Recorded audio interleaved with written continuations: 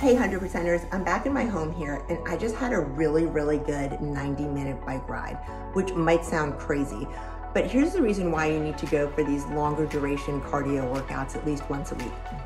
For your first 30 minutes of cardio, you're using blood sugar for energy, not fat. For your next 30 minutes, in other words, for the entire first hour, you start to tap into glycogen stores. So glycogen, sugar that's stored in your liver and muscles. Only after 1 hour of cardio do you even begin to tap into fat stores. So this, I don't understand, doctor, why I'm not losing any weight. I'm walking 30 minutes a day. You're not using any fat.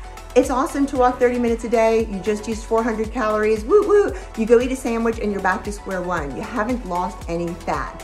So increase the duration of your cardio to 90 minutes at least once a week and start to drop that fat. You can call me to talk about it or ask questions or schedule a consultation anytime.